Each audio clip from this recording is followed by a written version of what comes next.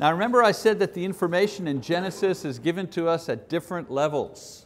It's like a movie that has different camera angles, okay? Different vantage points. I want to just go over those with you, the 4 vantage points. If you understand this, then you'll understand the transitions. The problem with reading Genesis is it transitions from one view to another without telling you. So if you know that there are these 4 views, you kind of know where you're at, okay? So the first view is the close-up view. An intimate look at the situation that features dialogue and thoughts and feelings experienced by the individuals themselves. Close-up view. The next view is the social view, kind of a wide angle, a wide view of society at large as it begins after the sin of Adam and after the sin of Cain, as society begins to disintegrate due to the sins that have been committed. So the writer, if you wish, pulls back and gives you a wider view of society and what's taking place in society. Number 3, the seed of promise. The seed of promise is kind of looking to the future, a long view of God's work in preparing the world for the coming of Christ. And so the seed of promise, like a thread, it's like this golden thread that begins at the beginning of Genesis and just keeps working its way through the entire book of Genesis. And as a matter of fact, that golden thread continues through Exodus and Leviticus and all the way through the Old Testament, all the way to the New Testament. And that view is the seed of promise. And every once in a while the author is talking about people and what's going on, then backs up and gives you a wide view of what's taken place, like the story of Noah, sin in the world, the flood, that's the big view. And then every once in a while you get a close-up. How can I compare it to? It's like it goes back to this line, this thread, this story about the seed of promise that was made to Eve, and where are we at as far as the seed of promise. And I'll show you what we're talking about a little bit later in the lesson. And then there's the war of the seeds. That's another storyline. That's the word I was looking for. The seed of promise, like a storyline, that it'll follow for a while and then it'll go back to something else. All right?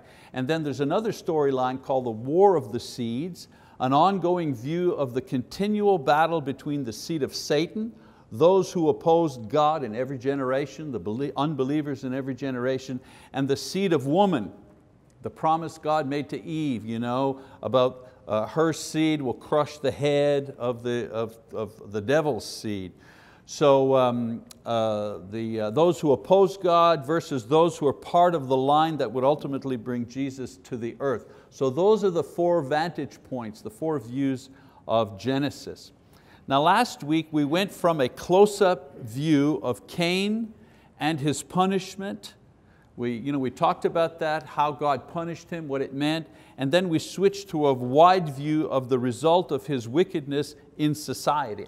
So in this class we're going to start with a final close-up view of Adam and Eve, and then we're going to take a long view of the seed of promise. All right, in chapter 4, I'm going to read that in a minute, the story changes its focus from a description of the seed of Satan and the natural development of society. That's where we were last week.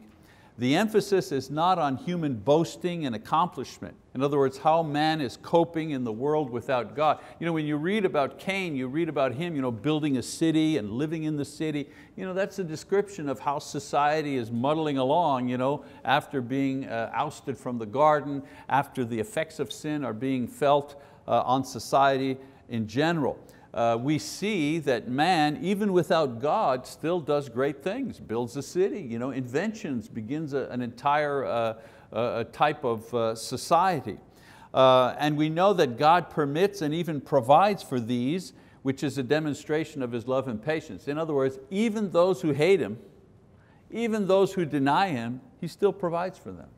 I mean, think of all the people who do not believe in God in this world, atheists, and yet, they eat, they drink, they have families, they have moments of joy and great happiness and so on and so forth.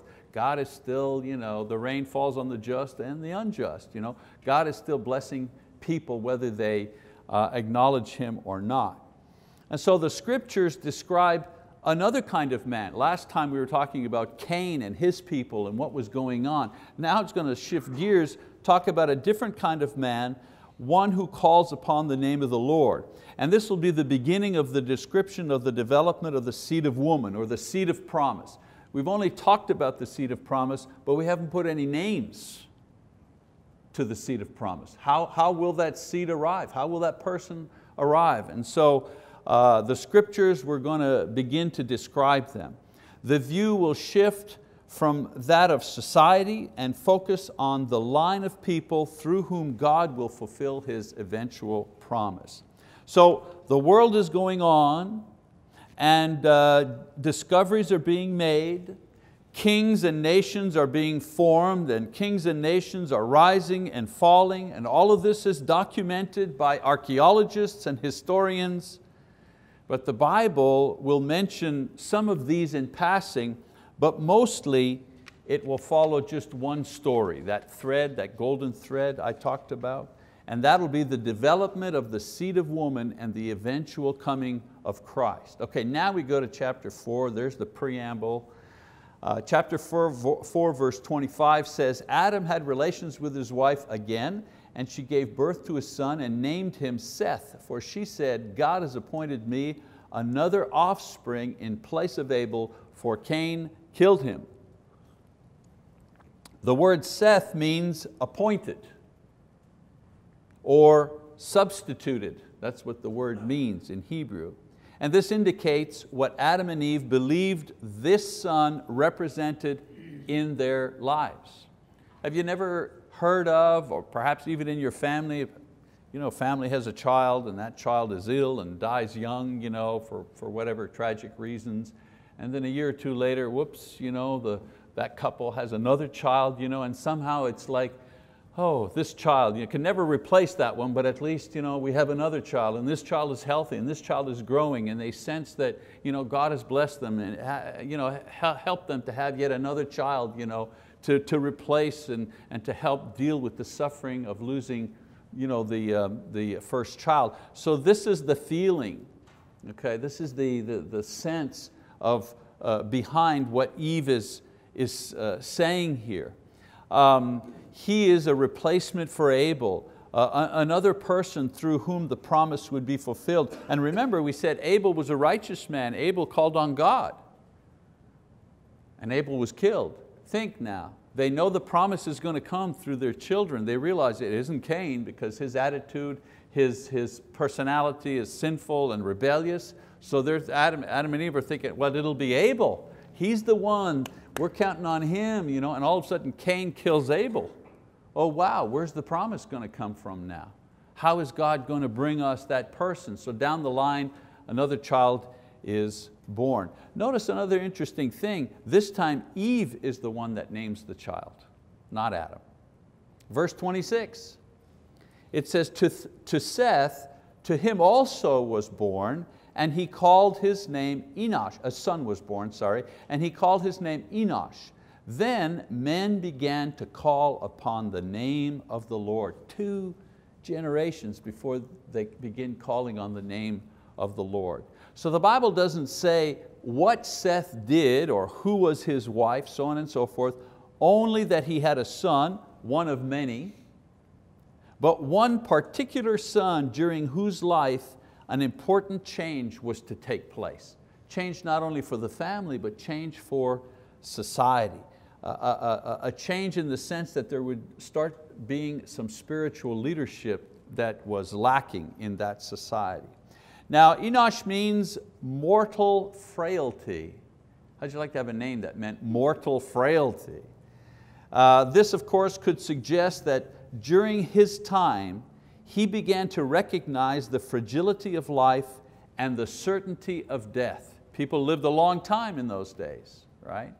And so now with Seth, with his son, probably some people are beginning to die off, and they're realizing the curse that God put on them because of the sin is being borne out. People are actually getting old and dying. So the story of the garden, the diminished abilities they see around them, the death of Abel, the growing hostility in society, they're beginning to recognize the cumulative effects of the sin of Cain, and of course originally with Adam and Eve. So it's during this time, the Bible says, that men begin to call upon the Lord. Aware of spiritual need, they become aware of spiritual need and the absence of God among them, and this drives them to begin to offer worship and prayer to God. So remember we said the 4 views? So this is a close-up view. You hear what Eve is saying, you kind of are privy to their hopes and their dreams and what they think things mean and so on and so forth. So Adam and Eve begin to faithfully follow after the Lord, and their faith is rewarded with a child not only to replace Abel, but to maintain their hope of salvation. Remember I said to you, the way that Adam and Eve expressed their belief in the promise of God was that they had children. Because God said, through your children, salvation will come, the seed of promise will come through your children. But if they don't have any children, that promise is not going to happen. So they have children. It was their way of saying, we believe God. Despite the difficulty, we're going to go ahead and have children. And then Cain is killed. Again, a disappointment and fear. They continue to have children until Seth is born. And then Seth's son finally begins to be the one that provides that spiritual leadership. And we know that. We even look at our own children, don't we? Children and grandchildren. We love them all the same. We raise them all the same. But some of them have a little more spiritual sensitivity, shall we say, than others. Not in every family, but sometimes you notice that between children, between people. All right, so now we're going to go to the generations of Adam. I want you to remember also that I told you that Genesis, the book of Genesis, you can chop it up in different ways, if you wanted to outline it. For example, you could take Genesis and outline it in the way that we call the overview method. And the overview method of dividing Genesis is breaking it into 2 pieces. First piece is the talk about creation and all the result of creation, chapters 1 to 11. And then the second part is the discussion or the description of the chosen people, Abraham and so on and so forth, all the way to the end. That's one way of dividing it. Creation 1 to 11, 12 to 50, the chosen people. Another way to divide it is through what we call the generational division. There are 9 generations of people who actually wrote the book of Genesis. And this is a much more natural division of Genesis. And so how is it divided? Well, at every point, 9 points in Genesis tells us that these are the generations of so-and-so. And that's like a marker point of when that section is complete. So you have the generations of heaven and earth, chapters 1, verse 1 to chapter 2, verse 4. And then the generations of Adam, chapter 2, verse 4 to 5, verse 1. The generations of Noah, 5:1 to 6:9. The generations of the sons of Noah, 6:9 to 10:1. Sons of Shem, 10:1 to 11:10. The generations of Terah, 11:10 to 11:27, Isaac, 11:27 to 25:29, Jacob, 25:29 to 37:2, and then the sons of Jacob, their generations, their writing, their recollections, if you wish, their record of their time and their life, chapter 37, verse 2 to Exodus 1:1. Those are not, this view here, let's see if I can get it, but I didn't get it. The view of when you break it down just into 2 parts, that's a human division. That scholars look at it and say, well, first 11 chapters about this, the other chapters are about that. That's the human division. But the generational division is the natural division of Genesis. That's how it naturally breaks down, okay? All right, so in Genesis chapter 5, verse 1, well, we've covered 2 chapters already, sort of. Chapter 5, verse 1, we see the end of the writings provided by Adam concerning his times and the development of the seed of woman. Okay, so this is, and how do you know that? Well, in Genesis 5:1a, it says, this is the book of the generations of Adam. So everything that came before chapter 5, verse 1, is Genesis says, okay, this is what Adam provided. This is Adam's record that he provided for us, okay? So note that the verse says, the book. This is the book of generations, suggesting that there were not just oral traditions, but that Adam wrote his information and left it to his sons. They were recording God's dealings with them from the very beginning and preserving them for future generations. It's a summary, if you wish, of Adam's life from his beginning, and as the verse says, the book describes the generations or the origins of Adam. Remember I told you also this idea of generations, the word means origin. So the origins of Adam, Genesis 1:1 to Genesis 5:1, the origins, okay, the story of Adam. All right, so now in the next section we begin reading a section that's been prepared by another writer, and the next writer of Genesis is Noah. All right, so let's read 5:1b and 2. It says, in the day when God created man, He made him in the likeness of God. He created them male and female, and He blessed them and named them man in the day when they were created. So here we begin a section prepared, as I say, by another writer, Noah. So what does he do? How does he begin? Well, he summarizes the life of Adam from his creation in the garden. And he provides a direct link between what has happened in the past and what the present writer is going to be writing about. Isn't that how we do stuff? Even in my lessons I do it. You know, we did one last week, we start this week. You know, I take the first minute or two to summarize and give you a little idea of what has gone before, and then we move forward. It's exactly what the writer has done here. Let's read verses 3 to 5. It says, when Adam had lived 130 years, he became the father of a son in his own likeness, according to his image, and named him Seth. Then the days of Adam after he became the father of Seth were 800 years, and he had other sons and daughters. So all the days that Adam lived were 930 years, and he died. So after summarizing his life and establishing the link between what has been written and the present story, the writer pronounces Adam's obituary statement. This is an obituary statement. You know, having Seth at 130 years doesn't mean they didn't have any other children before this. It simply means that the one through whom the promise, because this is what the Bible is tracking, the one through whom the promise would come was born when Adam was 130 years of age. A lot of people read this and say, wait a minute, so far all I'm counting here is Cain, Abel, and Seth. That's 3 kids. How'd they populate the world with 3 kids? Well, no. No, the Bible is just following that thread, you know? Just the thread of the seed of promise. Lots of other kids, lots of things going on. It's just hitting the high points. And the high point, as far as the seed of promise is concerned, is to follow which lineage will that seed of promise eventually come from. Well, it's not all the other children that they had, it's this one person called Seth. It was going to be through Abel. But because of the devil's power and temptation, Cain killed Abel. So now the one through whom the seed would come is dead.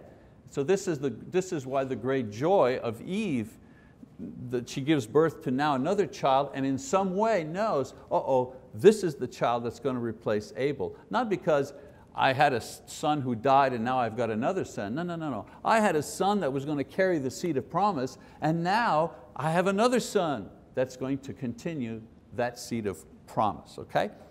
So Adam dies at 930 years of age. Now I'm going to read a long section, but we're going to read it. I think it's important, and I'll show you why in a minute. So it said, Seth lived 105 years and became the father of Enosh.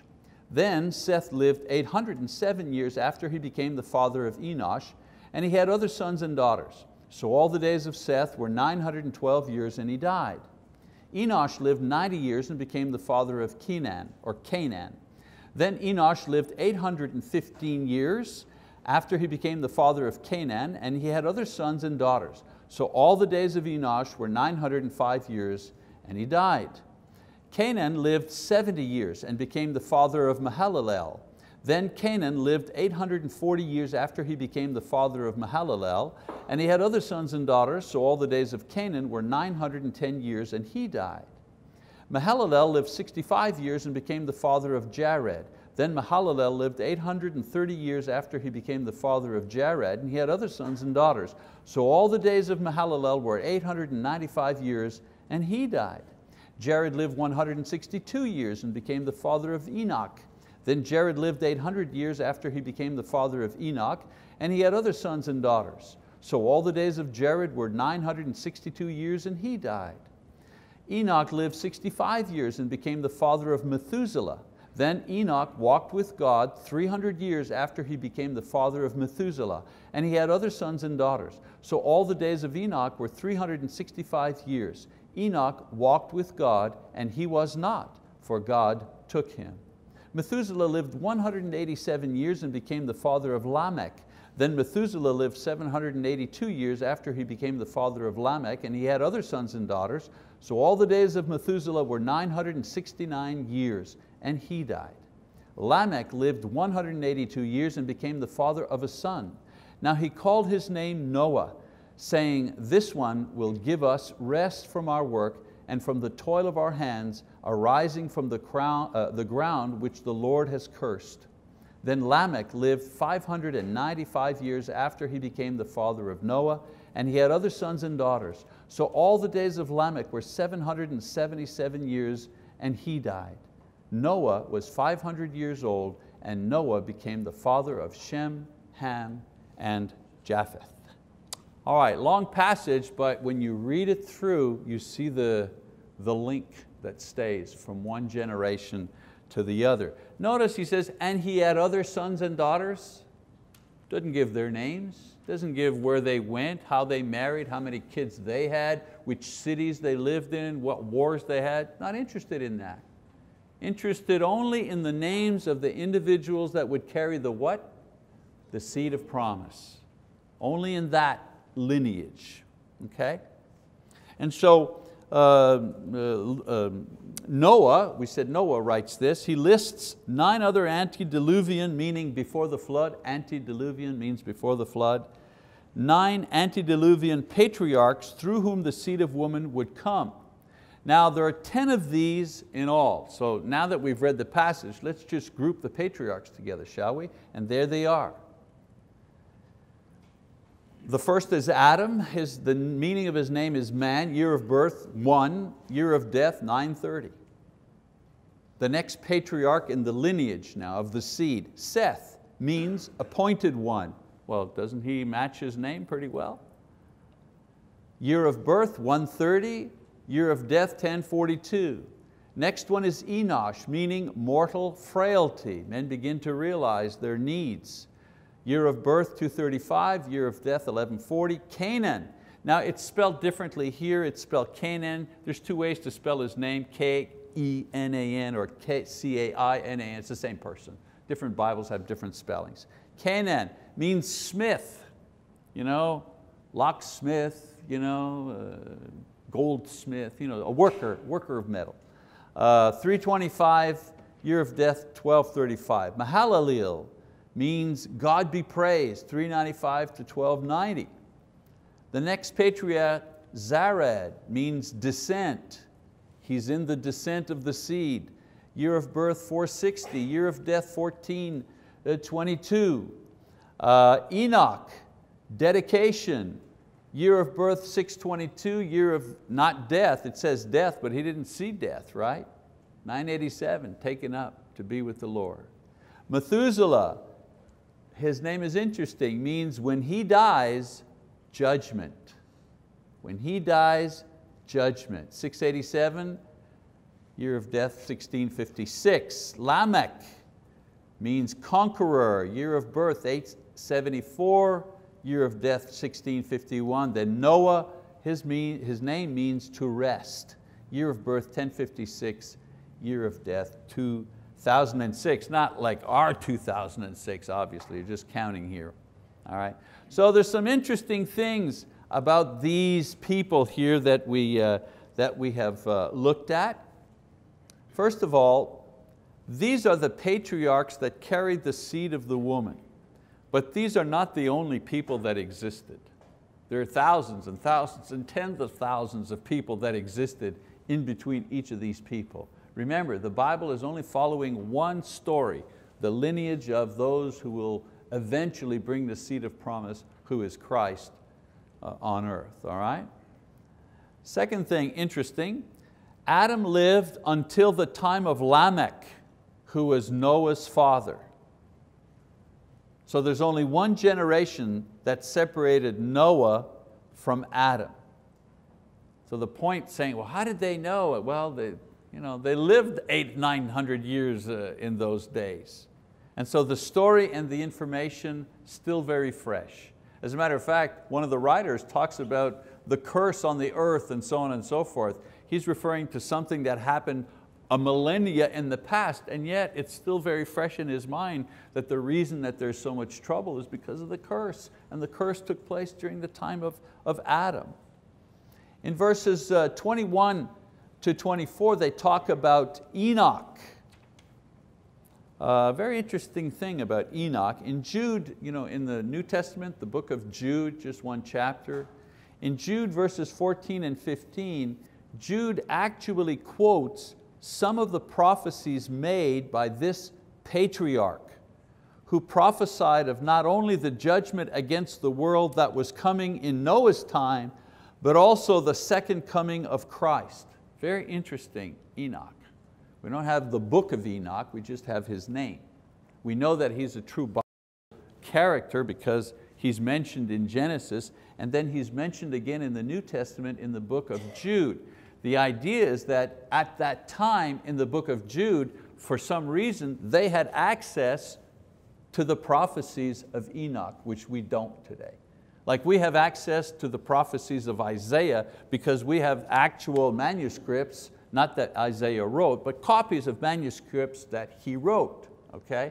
But that they discovered in the Dead Sea Scrolls, all right? But Enoch, in our day, we don't have any copies, manuscripts, nothing. We just have a mention of him by other writers.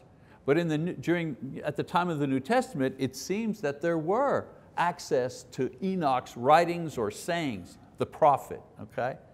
And so what's interesting about him is that his are the oldest prophecies that we have a record of, okay? He prophesies against the people that lived during the time of Noah. I mean, Noah also, a man of righteousness, was warning his present generation about what was going to happen and they needed to repent and so on and so forth. But even before Noah, there was Enoch who was warning the people about a judgment that was coming. It wasn't coming like right away, in a week or a month. It was still in the near future, but it was still coming, okay? The other idea too is that it says he walked with God, in that he was a faithful one during a wicked time. So Lamech was the 7th generation, and so was Enoch.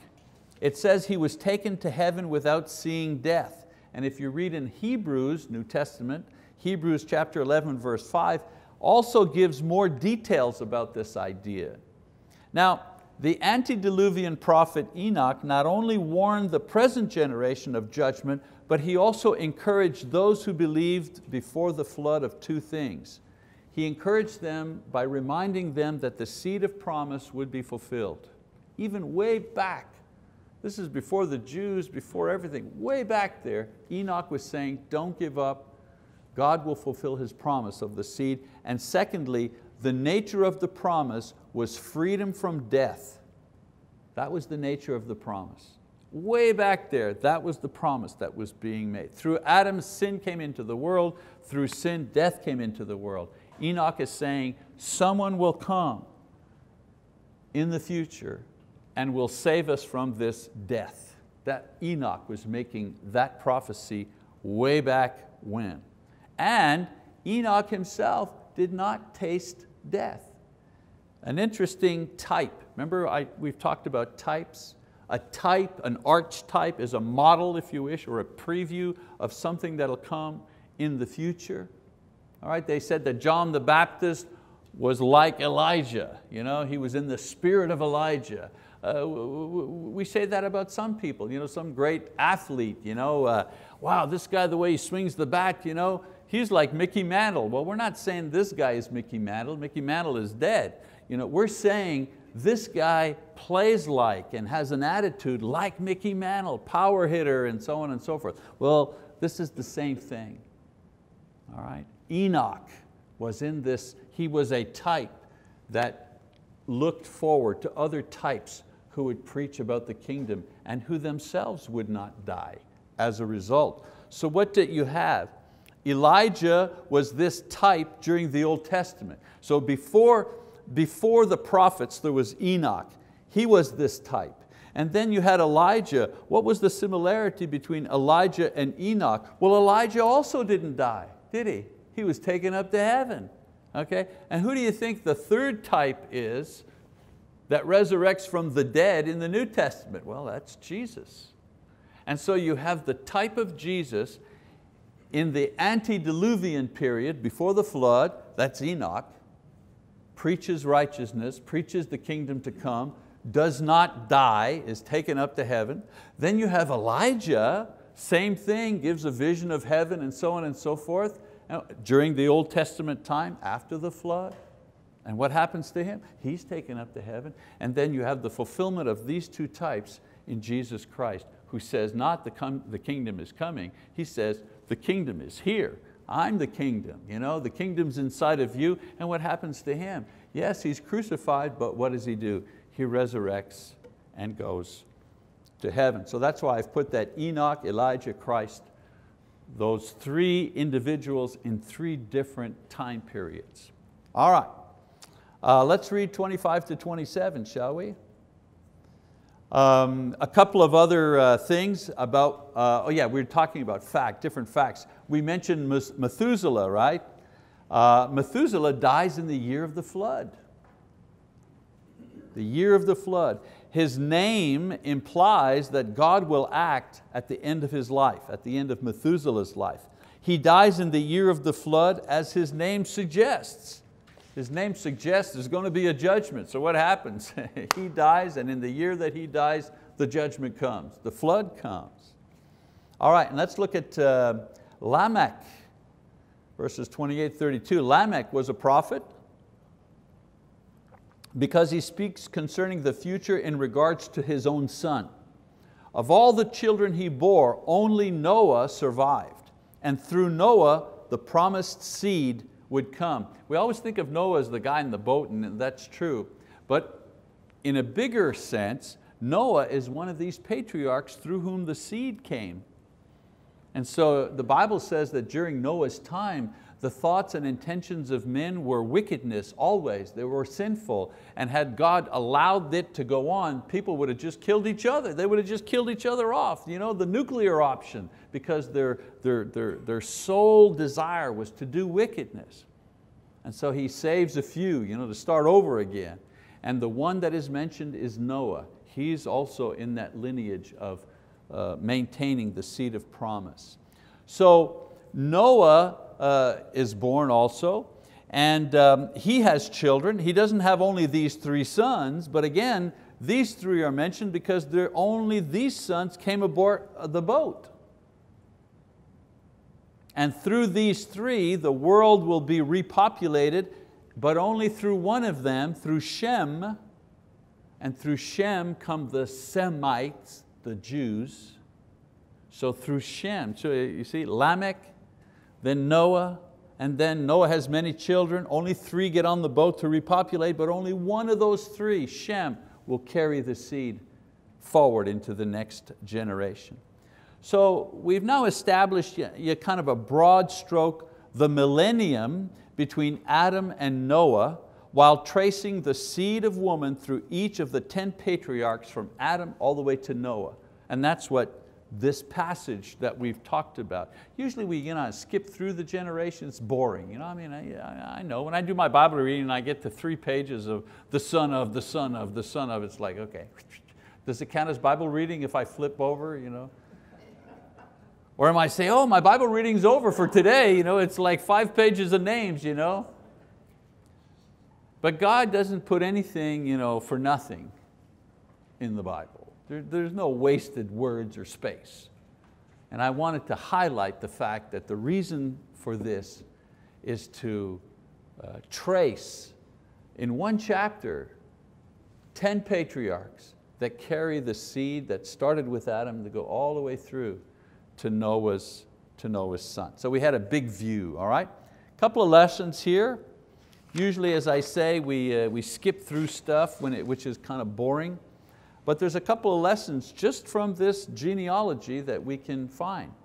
Lesson number 1 is God is patient. God is patient. The world and all it contains He makes in 6 days, right? But then He waits 1,000 years to allow man to go to the end of his rope. It just amazes me. He waited patiently to see who would respond to Him before judging. So, I'm talking to me, trust me, as much as I'm talking to any of you. When we are impatient with ourselves because we haven't reached a certain point, or we haven't totally overcome a certain sin or whatever, and we haven't been able to do it in 6 days or 6 weeks or even 6 years, we need to take comfort in the fact that God is patient with us. I mean, He waited 1,000 years to get to Noah. What does Peter say in 2 Peter chapter 3, verse 9? That God is not willing that any should perish, but that all should come to repentance. And if you ever ask the question, what is God waiting on with me? He's waiting for you to repent of whatever it is that you need to repent of. A. B, He's waiting to bless you. That's what He's waiting for. And C, He's waiting to see how you, and I of course, will react to the situation that we've been placed in today. I've said it before, I'll say it again. It's always about faith, always. Always about faith. You find yourself in a situation, you're saying, why am I here, what's going on? Ask yourself this question, okay, how is my faith being tested in this particular situation? I guarantee you, you're going to be able to get a perspective on what is going on. Because let's face it, the bottom, I don't know about you guys, but what I'm working on is I'm working on remaining faithful until I die.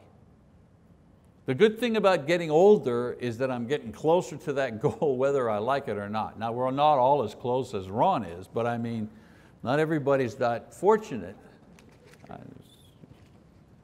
You know what I'm saying. God is patient. So if God is patient with you, you need to be patient with you too.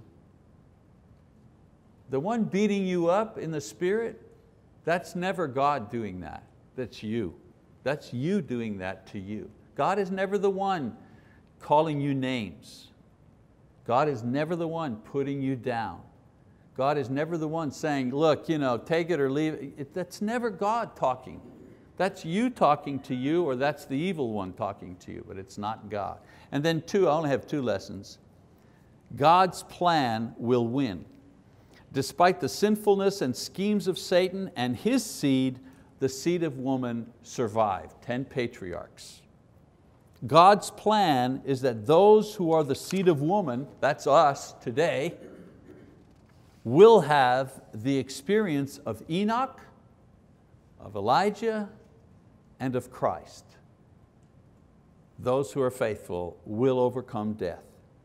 God accomplished it then, and this is an encouragement to us that He can and He will accomplish it now. We've had 3 examples of it.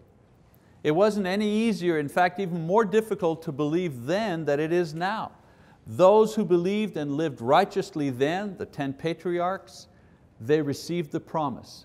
And those who believe and live righteously now, the disciples of Jesus, will also receive the promise. Why? Because there's nothing God can't do. And what He wants to do is to give each of us eternal life. So we just need to get out of His way and let Him give that to us, right? All right, we shall move on. at our next meeting.